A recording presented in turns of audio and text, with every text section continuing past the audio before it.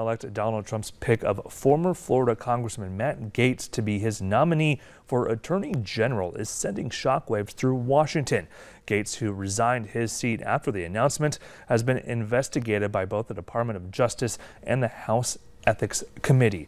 Nicole Skenga has the very latest from Capitol Hill. House Republicans who gave President-elect Donald Trump a standing ovation Wednesday sound less enthused about his Attorney General pick, former Florida Congressman Matt Gaetz.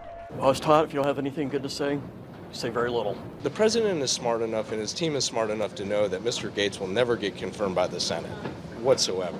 Until recently, Gaetz was the subject of a Department of Justice sex trafficking investigation, the department he's now been tapped to lead. I won't be extorted by a former DOJ officials. DOJ declined to bring charges and close the case in 2023, but a House ethics investigation continued. Multiple sources tell CBS News 4 women have alleged they were paid to go to parties attended by Gaetz that included sex and drugs. The committee has Venmo transactions that allegedly show Gaetz's payments for the women. Gaetz has denied all wrongdoing.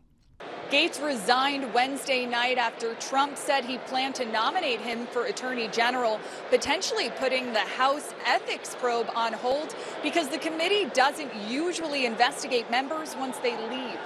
Thursday, Democrat Dick Durbin, chair of the Senate Judiciary Committee, called for the House Ethics Panel to share its findings, while some Senate Republicans are backing Trump's choice. My presumption is to support all the president's nominees. Along with Gaetz, Trump announced Wednesday he wants Florida Senator Marco Rubio for Secretary of State and Democrat-turned-Republican Tulsi Gabbard as Director of National Intelligence.